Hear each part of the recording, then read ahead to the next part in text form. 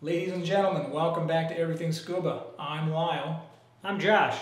Lyle and I are scuba instructors here in the Midwest. We're pretty passionate about scuba diving. We created this channel because we want to make you just as passionate about scuba diving. So if you're a diver, want to learn how to be a better diver, you want to learn how to scuba dive, click that subscribe button, ring the notification bell. Don't miss out on any of our upcoming episodes. So this is the second part of the series that we're putting together, introducing you to the components of your scuba unit. The previous episode, we talked about the air cylinder. What kind of things do we need to know about that? If you missed that episode, right above Josh's head here is a link that'll take you right back to that video. What are we going to talk about today, Josh? So today we're talking about the BCD, or Buoyancy Control Device, or some people say a Buoyancy Compensatory Device. Okay. And so yeah, it's kind of the base of our scuba kit. All right, so we're going to run over. We'll give you a tour of your BCD. Hang around. Okay, welcome back to Everything Scuba. I'm Josh. Today we're over here at North Iowa Scuba and we're looking at a jacket-style BCD, or Buoyancy Control Device. So what does that mean, Buoyancy Control Device? Well, when we go dive, the deeper that we go, due to the pressure, our body compresses. And we're going to have a tank, as Instructor Lyle already showed you, and other equipment that's going to make us want to sink.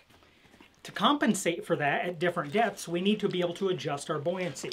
So a BCD, or Buoyancy Control Device, is essentially an air bladder that wraps around you in a jacket style, and this is going to act like a balloon.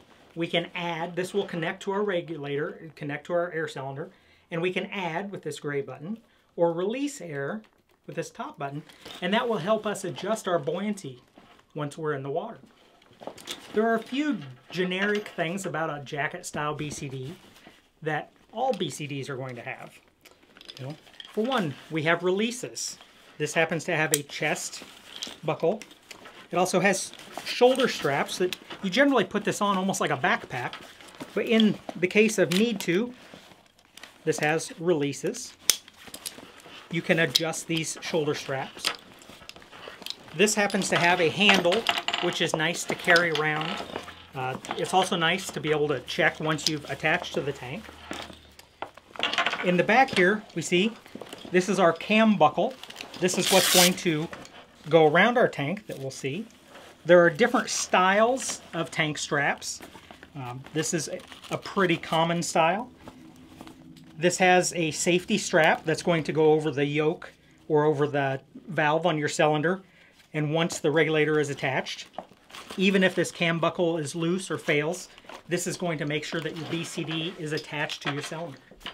This one happens to have trim pockets in the back. This is going to be a place where you can add some trim weight to help get a proper trim position in the water. This has a right side hip dump. This is a quick release of air when we're in a position of good trim, roughly horizontal in the water. If we try to use our low pressure inflator to release, air would have to go down and then up in a loop. Air does not like to go down before coming up. Air is going to want to be the highest point. In that instance, we could use this hip dump to release a little bit of air.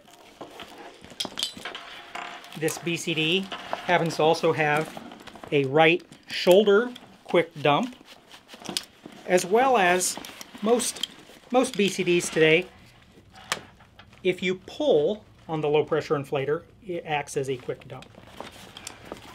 What other features does this BCD have? It has large pockets. For the most part, we're not going to have our students put things in the pockets, but some people, for us, we may carry a slate in there. Some people carry a backup cutting device, other items.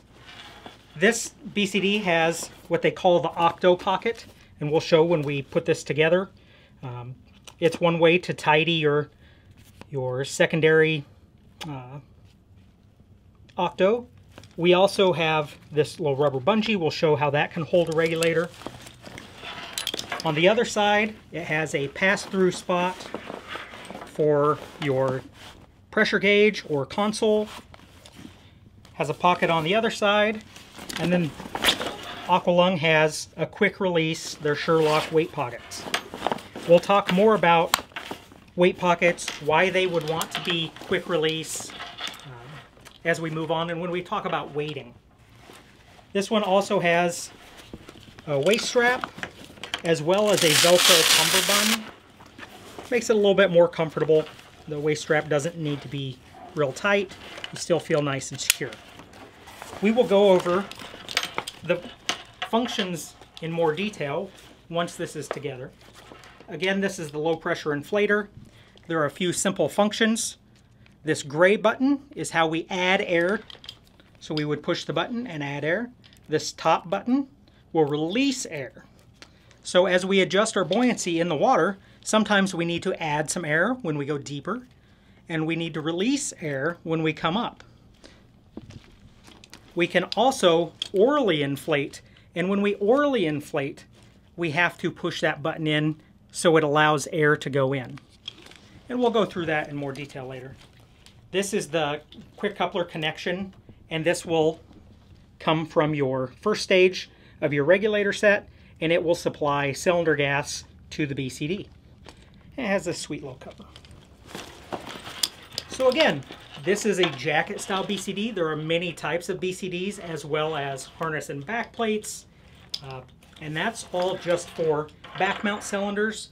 There's also twin back mount cylinders, side mount, and then you get into the world of rebreathers, which often will use a different style of BCD as well. So thank you for watching, and coming up next, we will talk about regulator sets.